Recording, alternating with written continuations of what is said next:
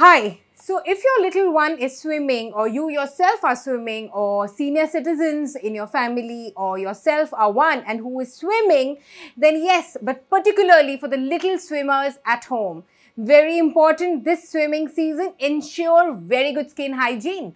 Also make sure the pool that you're using has good hygiene, because there are several bacterial, viral, fungal infections, permanent tanning, hair fall, etc. issues which we get from the swimming pool.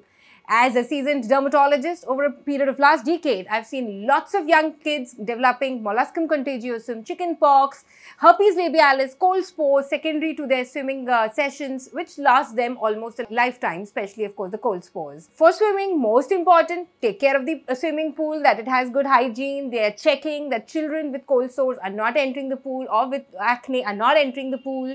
If you think your child is developing green hair, nothing to worry. That just means the pool has more chlorine. Either change the pool, but along with it, ensure that you're taking care of the chlorine so that the child does not develop green hair and a lot of hair fall after that. Just take a bath for the hair. The bathing for the shampoo for the hair should be done with some tomato juice. Safed sirka, yes, our simple white vinegar will also help in, changing the pH because of this chlorination and copper reaction, which leads us to green hair for the children particularly.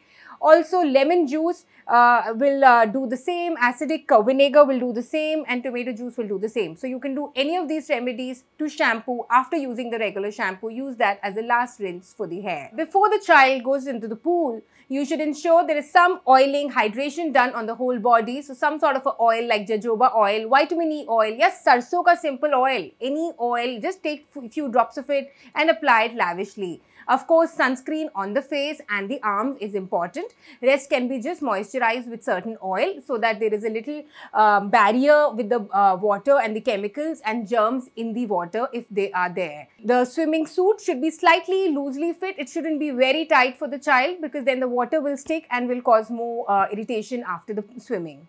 After the shower, make sure that the child is taking a slight warm bath. That will ensure that all the germs and all are killed. Moisturizing the body after the swimming is extremely important.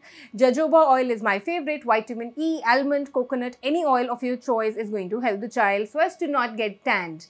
Ensure the child is wearing sunscreen even after swimming if the child is going out in the sun and sun stays on till 4 o'clock. Don't think it's raining outside or for heaven's sake snowing also, because any weather is possible now. So don't think that you don't have to use the sunscreen. Sunscreen for children has to be used. Mild shampoos have to be used. More hygiene has to be used at a personal level, because if we will ensure that our child is safer and more hygienic, I'm sure the pools will transmit lesser infections at a larger scale. If the child is developing rashes post-swimming, even after all this, most important and easiest remedy to do is rub eyes on it, put aloe vera or chilled curd. Yes, curd is strongly anti-inflammatory. Even to eat, it's very helpful because of probiotics in cases of allergies and rashes, and also to apply.